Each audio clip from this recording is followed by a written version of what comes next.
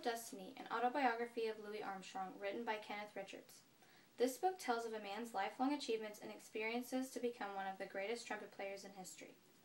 Louis Daniel Satchmo Armstrong was born on July 4, 1990, in the back streets of New Orleans, where he grew up. This was during the time of the Negro District of New Orleans, where Louis was influenced by ragtime music everywhere. Louis and his trumpet matured together in Chicago and New York and gave a name to an epoch in American history, the Jazz Era. This wasn't easy, though. Louis faced many obstacles. He was arrested at the age of 12 and was sent to a correctional institution for boys. Instead of having a hatred for society, optimistic Louis looked at this as a chance to pursue his goals in music. From the first contact with an instrument, Louis showed his talent. With his natural rhythm and unique sound, he became very popular to the public.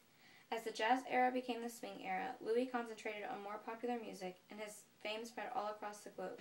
Louis Armstrong made jazz great. I think this book teaches you to never give up on your goal.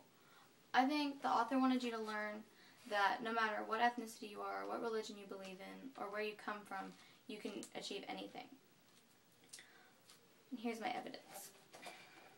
Louis ached to become a part of the wife's home brass band, and finally the music teacher, Mr. Davis, asked him to join.